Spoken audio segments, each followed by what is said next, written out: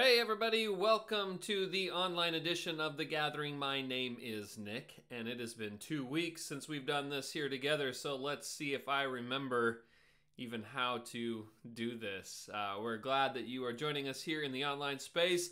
The Gathering is a group of people who have come together in about the past year to do church and life together. It's made up of two different churches on paper, technically, Zion Lutheran Church and Pathways Church, two churches that come from different backgrounds, different ways of doing things, different styles, but who met each other and decided that the things we have in common are really more important than the things that we have that are different. And in a world where, well, people who come from different backgrounds and perspectives don't often get along together anymore, we decided, wouldn't it be kind of cool and a novel idea to actually model what it looks like to partner and work together? And so we are still technically two separate churches, but we do a lot of our stuff together, particularly our big gatherings, which we have just kind of called The Gathering because it was the most generic name possible.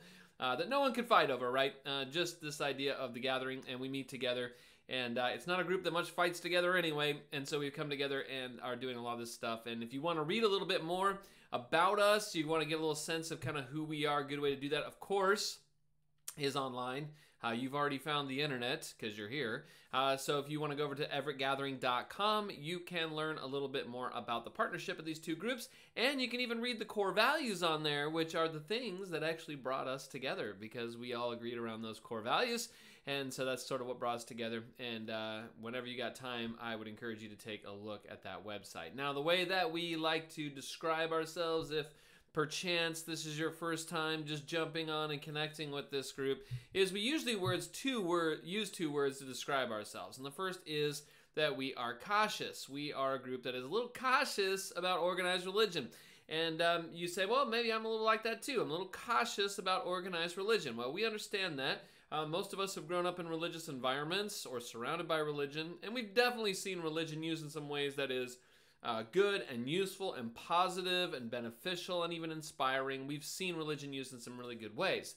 But many of us have also seen religion used in some ways that is sort of toxic or harmful, exclusionary. And some of us personally, or even just people that we know and love, have been really harmed by organized religion. And so we find ourselves being a little cautious. Some would even go so far as to say skeptical of organized religion. And I get it. I know that's weird because we are by definition as a church a at least loosely organized group of people. But we actually think that that tension, being a little cautious about organized religion while also being a group of organized religious folk, is sort of a healthy tension to have. Now, the other word we use to describe ourselves is curious, and by that we mean we like to ask a lot of questions. We like to ask questions about things that we don't know, of course, and I imagine that there are quite a few churches where it's okay to ask questions about things you don't know. And that is all good, and we're open to that too. We love that idea.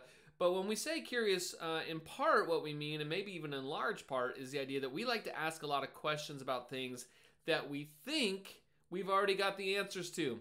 Because it turns out that it's in those areas where usually our biggest blind spots are hiding. And so there's all sorts of ways of thinking or believing that have been handed down to us.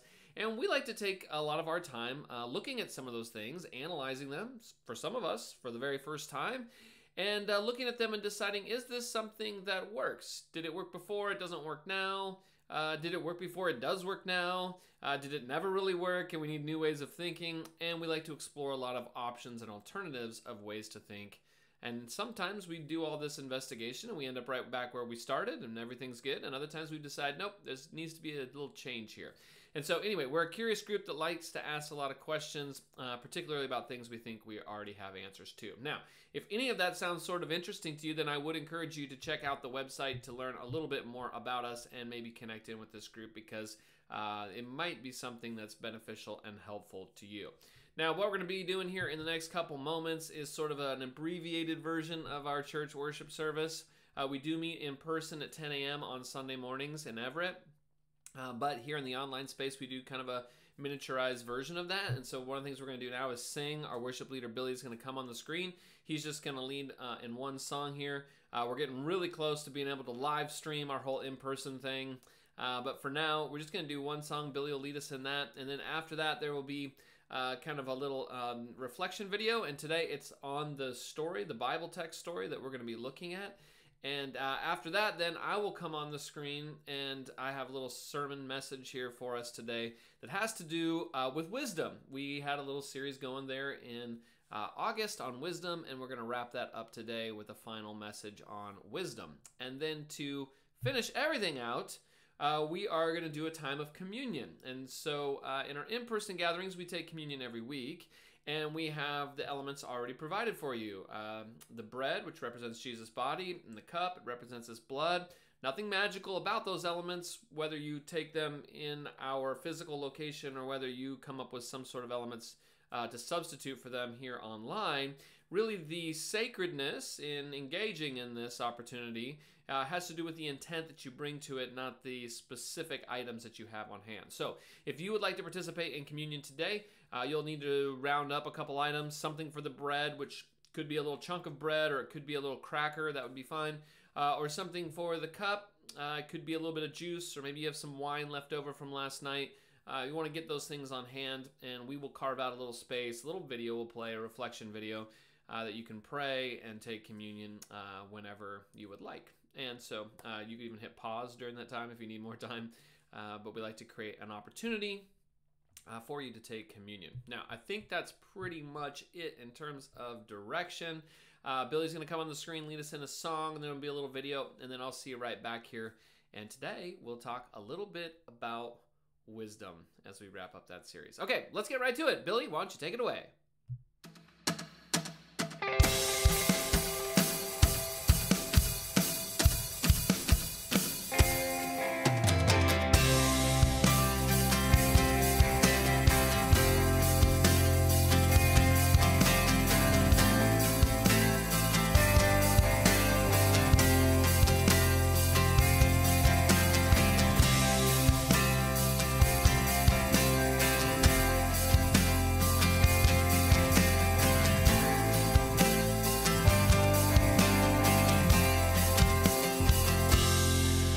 If my heart is so overwhelmed and I cannot hear your voice, I'll hold on to what is true, though I cannot see. If the storms of life they come and the road ahead gets steep, I will lift these hands in faith, I will believe. I'll remind myself of all that you've done and the life I have because of your Son. 'Cause love came down and rescued me, love came down and set me free, and I am yours, I am forever yours. Mountain high and valley low, I'll sing, I'll remind my soul that I am yours, I am forever yours. When my heart is filled with hope and every promise comes my way, when I feel your hands of grace rest upon me, staying desperate for you, God, staying humble at your feet, I will lift these hands in praise, I will believe. I'll remind myself of all that you've done and the life I have because of your Son. 'Cause love came down and rescued me, love came down and set me free, and I am yours, I am forever yours. Mountain high and valley low, I'll sing, I'll remind my soul that I am yours, I am forever yours. 'Cause I am yours, I am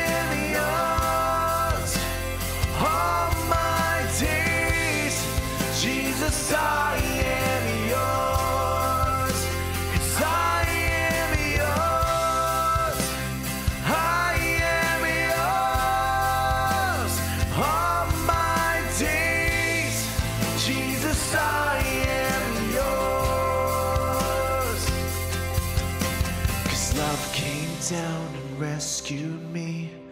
Love came down and set me free. I am yours. I am forever yours. Mountain high, valley low, I'll sing out, remind my soul that I am yours. I am forever yours. 'Cause love came down and rescued me. Love came down and set me free.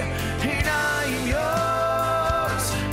I am forever yours. Mountain high, valley low, I'll sing out, remind my soul that I am yours. I am forever yours. That I am yours.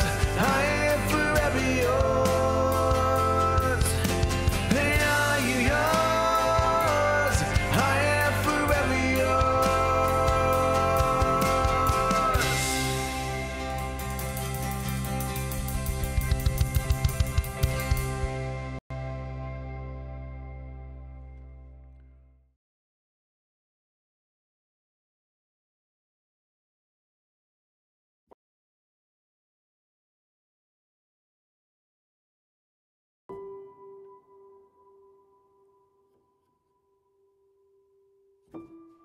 The younger brother who saw his father as dead, who took his inheritance and spent his fortunes, found himself lost in the squalor of his life, in feeding the pigs and desiring food not fit for him to eat.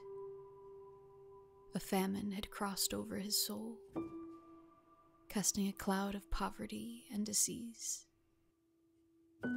This younger son saw himself as a sinner, an outcast to be despised and shamed and hated. In his self-exile, he came to his senses and returned home, returned to himself. And the father who was waiting all this time, seeing him from far off, embraced his child, lavished on him a party, saw his tattered clothing, the worn soles of his shoes, adorned him richly with all that he had, in abundance, in plenty. The elder perceived someone not estranged, not other and alien, but as a child to be loved, tenderly, compassionately, extravagantly, found to be finally one, becoming whole as he finally came home.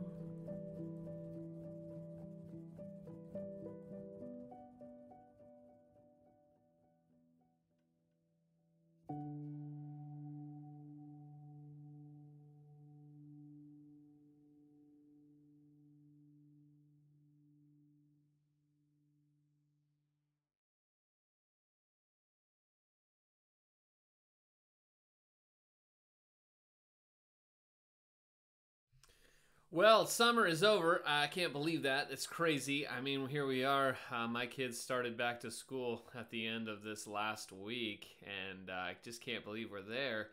To the end of the summer and the beginning of the school year. The summer just went so fast, and I guess it sort of always does. You know, it just seems like it goes quicker than you expect it to. And certainly this year went pretty fast. I remember being a kid, though, and when I was a kid, it felt like summers were just a blip. They just went so fast. You know, you're having all this fun, and then it was time to go back to school. And I was thinking back to one of those summers here this week.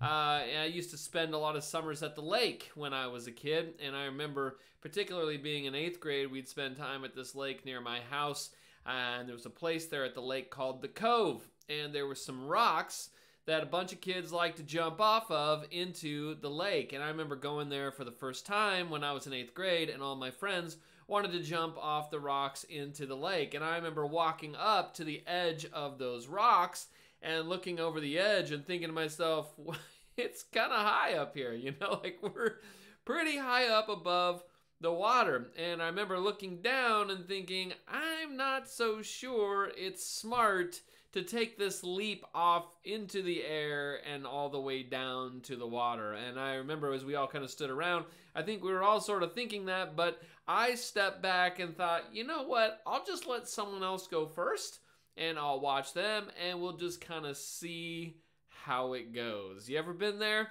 You kind of been ready to take a leap and you want to step back for a moment and just take a look and see what the outcome might be. Well, that's what we want to talk about today. We've been doing a series here in August. I know today is technically not August anymore. We're in September 1st.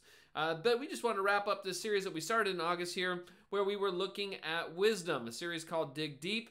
We've had our kids in with us in our in-person gatherings during the month of August. And we got this series basically from the children's ministry curriculum that we use. And so we thought that was kind of fun because as adults, we got to see some of the stuff that the kids were learning.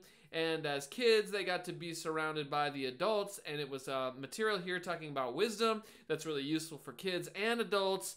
And so that's where we've been over the last few weeks. And we thought we would wrap that up today. Now, we defined wisdom early on in this series as knowing the right thing to do or finding out the right thing to do and then doing it. And we discovered that both parts of that definition are important. First of all, there is something to discernment and knowing what is the right thing to do. And we talked about what is the right thing. It means the righteous thing. And we talked about how in the Bible text, you could nearly just translate every time you see the word righteous, you could translate it with the word justice. Because doing the righteous thing means doing the thing that is just for all. And so that wisdom is not just doing the just or the righteous thing, or knowing the just or righteous thing to do, but it's actually doing it. Because if you know the right thing to do and you don't do it, well, that's just foolish. And so the wisdom is both of these things. It's knowing the right thing to do and then also doing it. Now, the last time that we got together, we talked about thinking before we speak. That a way of living in wisdom is to think about the things that we say before we actually say them. And today we don't want to talk about our words. We talked about that last time. Today we want to talk about our actions, and we want to talk about what it means to look before we leap. In other words, to consider the consequences and the outcomes, possible outcomes of our actions before we actually do them. Now, a great place to look as we're talking about wisdom. And the key verse that comes from the children's ministry curriculum this week is from Proverbs 22, verse 3. It says, "The prudent see danger and take refuge, but the simple keep going and pay the penalty." And this is sort of the key verse for the idea of looking before you leap today, because the idea here is that the prudent or the wise, they are looking ahead to see what could happen. They're on the lookout for danger. They see disaster up ahead and they slow down or they change course to protect themselves from unnecessary harm. But the foolish person, or here Proverbs uses the word simple, the foolish or the simple person doesn't bother to look ahead. They don't think through the consequences or see danger. They just keep going anyway. And often, the text says that they pay for it. Now, I hate paying for it, don't you? You know, I've had those moments where I didn't assess things in advance and I had to pay the price. And it's not fun, is it? I mean, I want to avoid that in life as much as possible. And as I get older, I'd like to grow in wisdom. And it turns out that that is not a given, okay? Just because you get older does not necessarily mean that you become wiser. And the difference between the prudent and the simple, or the foolish and the wise here, it's not age. The difference in large part is how you think, especially when it comes to thinking ahead. So wisdom actually involves thinking through the consequences of your actions in advance. And that's what we want to talk about today. How does wisdom think? If you want to be a person who is more wise, how is it that you should think? Well, embracing the way of wisdom means learning to think a few different ways.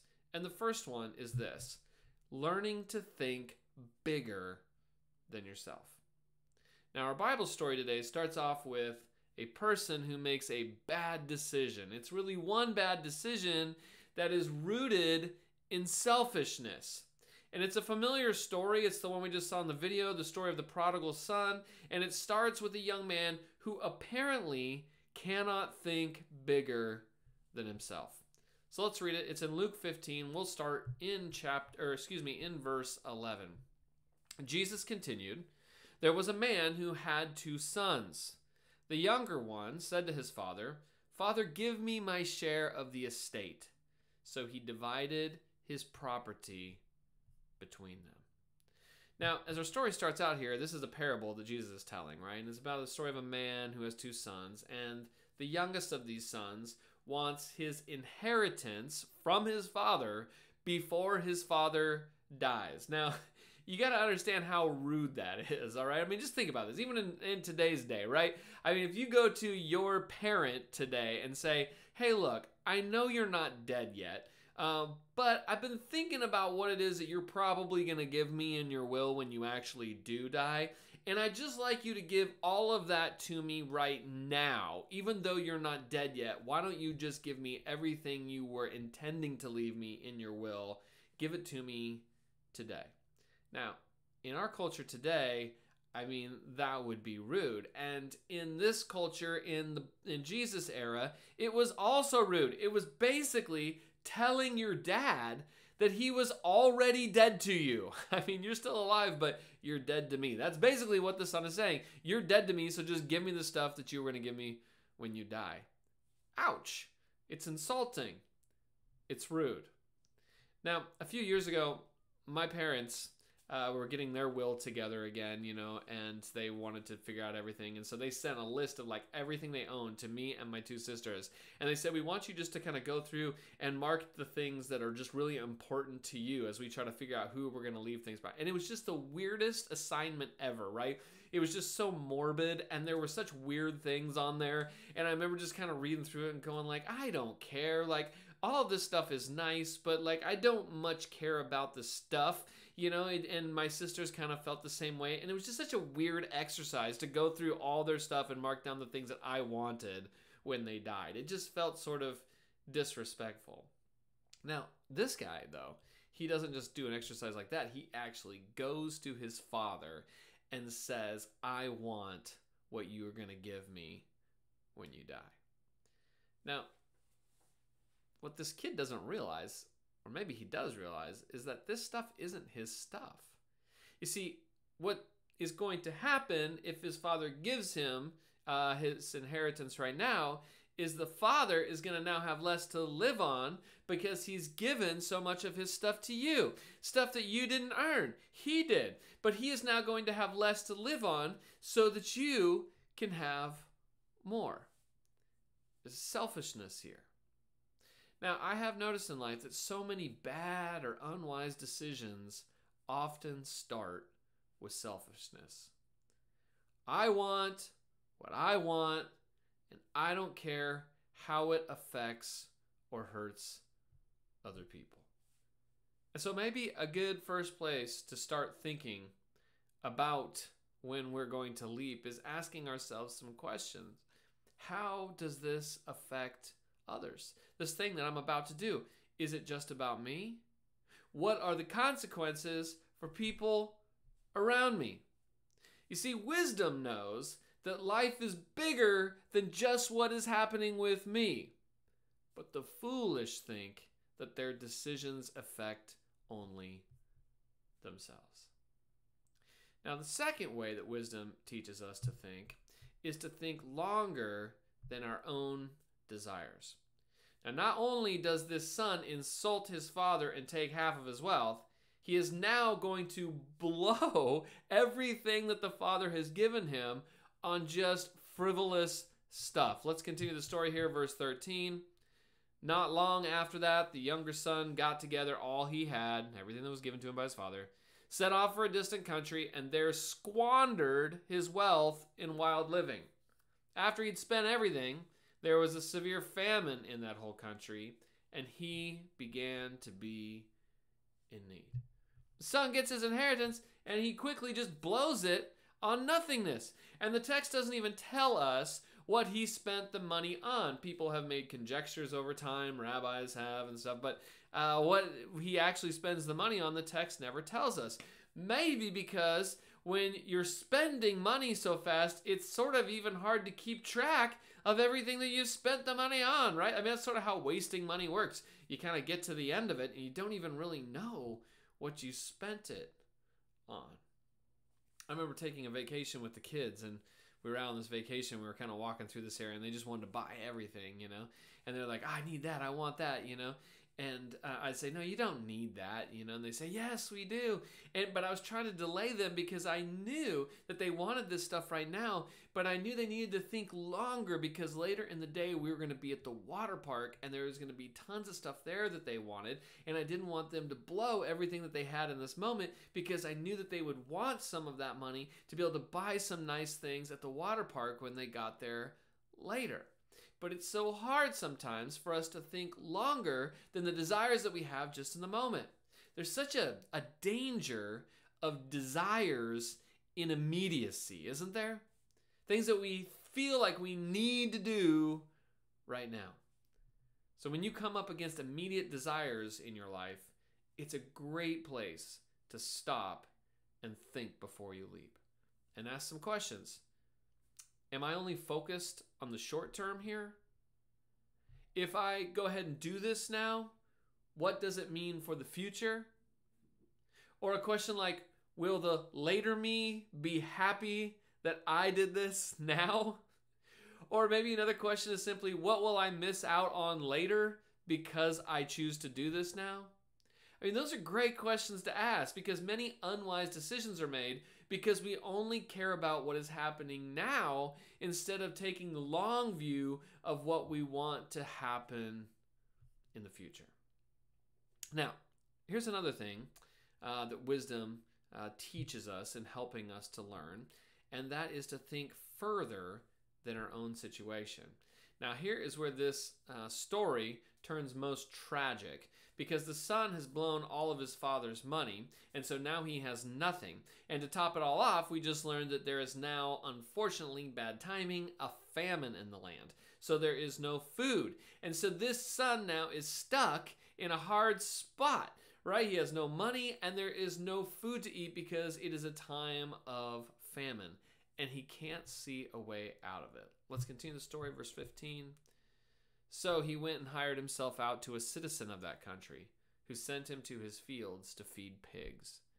He longed to fill his stomach with the pods that the pigs were eating, but no one gave him anything. Now, this situation gets so bad for this young man that he has to go to work and start working somewhere to get some money. But the situation has gotten so bad for him, he is so hungry that he almost eats what the pigs eat, the slop. And see, you only eat pig food when your situation is so bad you can't ever imagine it getting any better. You only are ready to eat pig slop when you have given up. Have you ever been tempted to give up? To just throw in the towel to eat the pig slop? It's understandable because many of us have found ourselves in positions that seemed very dark. But often we make more unwise decisions because we can't see past our own current circumstances. And we start to think things like, well, what's the use? I mean, it's over anyway. Or, well, it just can't get any worse than this. Or if this is how it is, I guess I'll just stay here. You see, sometimes situations are so bad that it gets us on this sort of destructive spiral. There's a bad situation, which leads to us feeling a little depressed, which leads to us making another bad decision, which leads to us feeling more depressed, and so we make more bad decisions, and it's just sort of a downward spiral. And wisdom involves seeing further than just our current situation. Because this young man, well, he really did have another option. One that perhaps he should and could have seen first, But he really does have an option beyond just his current situation. He could just go home. And that's another thing that wisdom teaches us. It teaches us to think deeper about grace. In this case, God's grace. And so, the son finally remembers his dad. Now, he probably should have done that earlier. His situation was bad, but if he could just see past his situation earlier, he would have thought about returning home. But probably he felt guilt and shame, which kept him right where he was. Let's read the story here in verse 17. When he came to his senses, he said, "How many of my father's hired servants have food to spare? And here I am, starving to death. So I will set out and go back to my father and say to him, 'Father, I have sinned against heaven and against you. I am no longer worthy to be called your son. So make me like one of your hired servants.' So he got up and went to his father." So the son here is finally going home. That's good. But you can tell he's still underestimating his father's grace. He's assuming his dad will be angry and resentful. And so he even is rehearsing a speech, to give to his dad as he gets there. You can almost imagine him walking on the road home, just kind of rehearsing it, like just kind of getting the whole speech together that he's going to tell his dad. And in the speech, he's just saying, I don't even need to be your son anymore.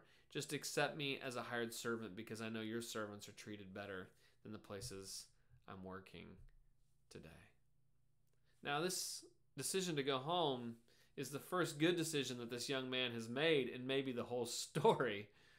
And he's hoping that his father has some grace and will allow him to just be a servant. But he assumes that the grace doesn't go deeper than that. And there's a good piece of wisdom right here. That no matter where you are, no matter how many bad decisions you have made, God's grace is always deeper than you could imagine. You see, sometimes we get trapped. Just kind of trapped here thinking, we've gone too far, we've blown it too much, there's no more hope for us. But wisdom knows that God's grace is deeper still.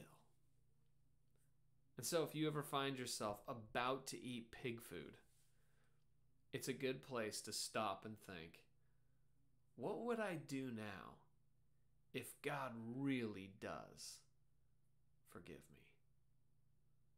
Or maybe ask, what's my next step if grace really could give me a brand new start from here?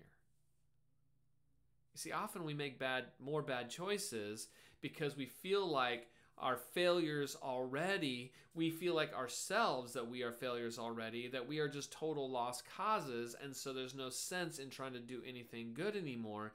But if we could only think before we leap and think deep on God's grace, well, it might just present new options we'd never thought of. And finally, what wisdom does is it also teaches us one other thing, and that is to think compassionately about others.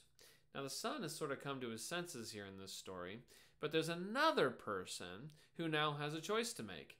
And maybe this person has been thinking about it and hoping and praying for the opportunity to make this choice for a long time. And that person is the father.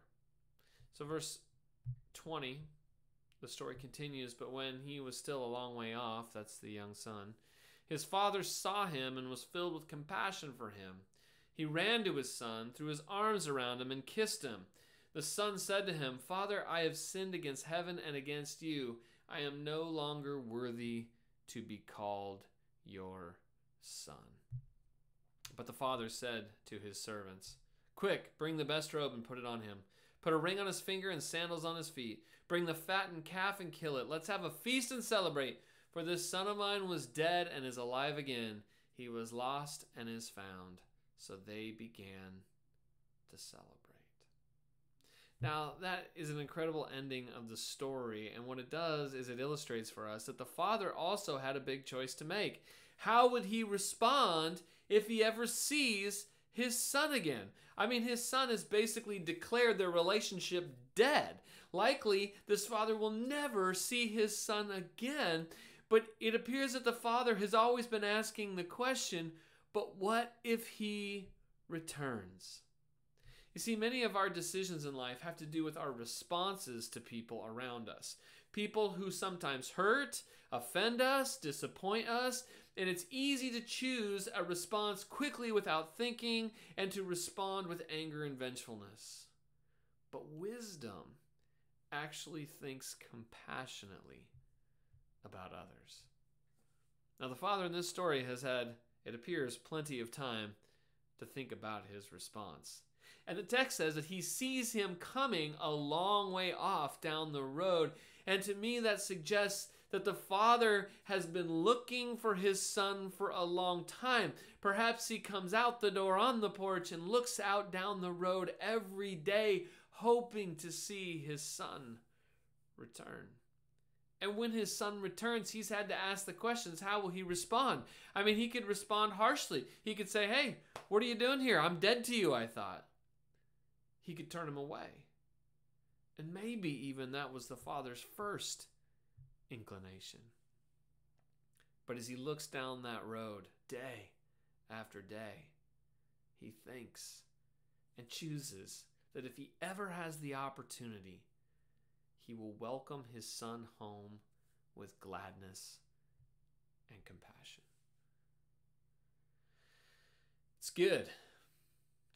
It's a good road to look down during decision making and think, how would a compassionate response bring about a positive result? How would I want someone to respond to me? You see, we're so quick often to respond harshly and to tear people down. We do it on social media. We do it in real life. And sometimes we even think to ourselves, this person deserves it. And sometimes it's true. People do sometimes deserve what's coming to them.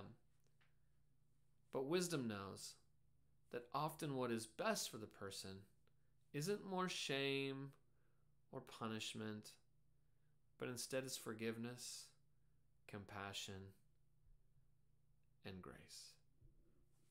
And if we are to be wise people, then we will be people who always think compassionately about others. You know, maybe that's what should be so attractive about a church, isn't it? That maybe churches should be communities of people who are always out looking, waiting, and hoping to show the people around them grace. I mean, I kind of think that wisdom should apply to individuals. We should be people who, as individuals, are trying to live in wisdom. But I sort of think collectively as groups, we should be too. That as a church community, we should be people who are thinking bigger than ourselves, beyond just what's important for us. And those of us who are kind of in the in group here and what might be most beneficial to us growing as a church or something. We should be thinking bigger than that. We should be thinking longer than our own desires and our own preferences as a group of people, because there might be other people in our group with different preferences. We should be thinking further than just our own situation, the things that are, important to us, but maybe there's some things important to others as well. We should be thinking deeper about God's grace. If God has been so gracious to us, how might He be gracious to others? And we should be thinking compassionately about others. We should be doing that as individuals. Perhaps we should be doing that collectively as a church. You see, wisdom is not just for individuals, it's for groups of people. And in large part, wisdom is a team sport. And so I'd like to challenge us to that here today as we wrap up this series, that we become the kind of people who exhibit deep wisdom, not just in our own personal lives, but in the way we work together as a group. I'm going to pray for us today. And I'm going to lead us into communion here. We have a little video that's going to play, and you can pause it at any point if you'd like to. If you need more time just to commune with Jesus, you're welcome to do that. If you have those communion elements on hand, you can pull them out and take communion. And then afterwards, I'll come back on the screen and I'll wrap us up with some announcements. But before we go to that, let me just pray for us. And as we go into this time, it perhaps can help you just reflect and reset as you go to spend some time in worship with Jesus here today. Let me pray for us. God, we thank you so much today that you do love us. And we thank you that you have shown us how to live life in a way that is full of grace and life itself. And God, we ask that you would help us be people who are constantly growing in wisdom.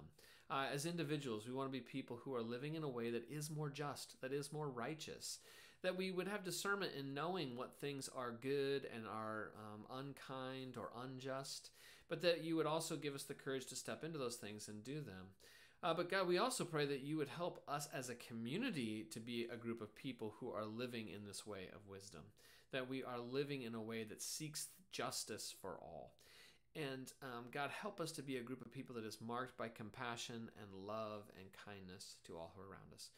We remember, Jesus, that in becoming human and becoming one of us, that you have demonstrated to us what love looks like, that you would empty yourself out for us, that you would allow all the sin and the consequences of sin, death, and all of that to rebound onto you, that you took it all on in the cross and you triumphed over it by coming back to life and have offered us a new way and to live into new life as well, a new way to live through that type of love and self-sacrifice, a way of life that death can't even defeat. And so we remember that today, we're grateful for it, and we pledge anew to live into that way of life ourselves. We love you. It's in Jesus' name we pray. Amen. Okay, we're going to go to communion. A little video is going to play, and then after communion, I'll see you back here on the screen for some announcements as we wrap up.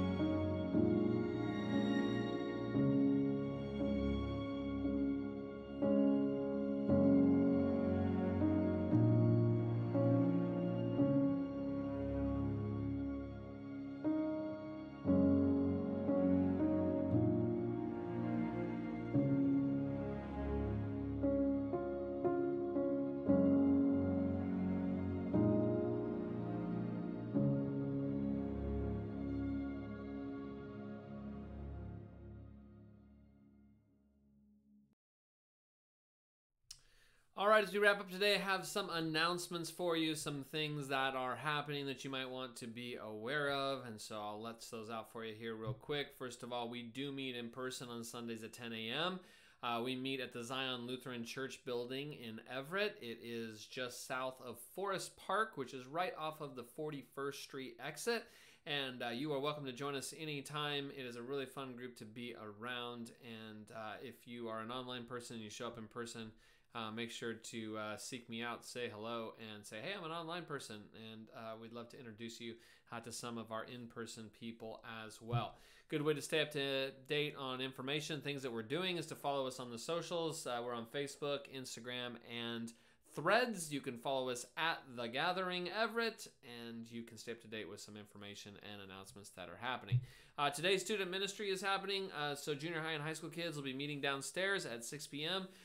For some games and some food and some small group discussion. And so if you have a student in junior high or high school, or you are a student in junior high or high school, you are invited to attend.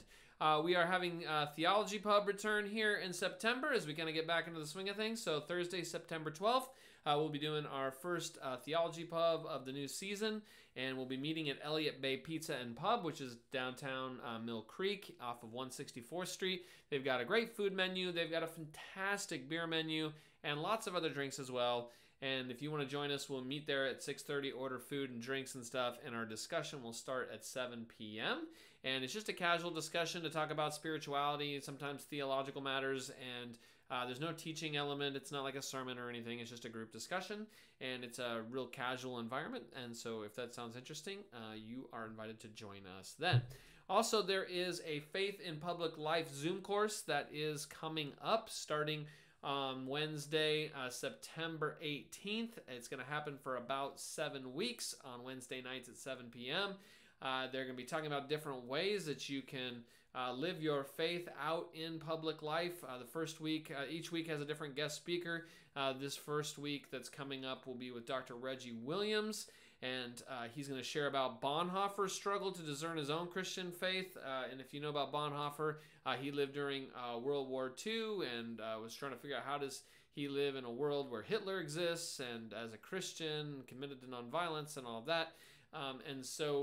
Anyway, he'll be sharing a little bit about his book that has to deal with that, and just a really cool opportunity. You can register online, and the best way to do that is we'll put the link to register in the YouTube description here, so you can click on that and register if you would like to do that.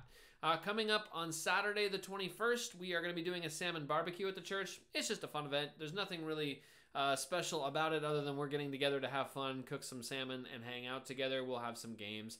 People from the community are invited, so we'll be inviting people around the neighborhood there as well. And we'll be meeting from about 1 to 3 p.m. We'll eat some food. We'll have burgers and hot dogs in case you don't like salmon. But salmon will be the main deal there. And we'll just an excuse to have a fun time together, and you are invited to join us on that. Fantasy football has started, and if you signed up, make sure you check your email and jump on. And we don't have any more space, but if you already have signed up, you should have gotten an email, and you need to make sure you click on that to join the league so that we can draft this week before everything gets started. Finally, you can give online. If you'd like to donate, you can do that online at our website at everettgathering.com/donate. You can set up a one-time gift or a recurring gift. And we appreciate those of you who have been giving that way. Oh, and I guess also you can sign up for our email newsletter. If you're interested in that and don't receive it already, you can message us on Facebook with your name and email. Or you can email me. My email's on the screen there. And just give me your name and say, hey, add me to the email list. And we would be happy to do that. Okay, I think that's everything. That's all the announcements going on. There's more stuff that'll be happening here this fall. We're going to do a pumpkin carving thing and all sorts of stuff. But we'll fill you in on those as we go along. Hopefully you're enjoying the last vestiges of summer in terms of weather. It's supposed to be really nice again this week, so hopefully you have time to enjoy that. And those of you who are going back to school, God bless you. We hope that goes really well this week too, and we will see you right back here next Sunday. All right, talk to you then. Bye.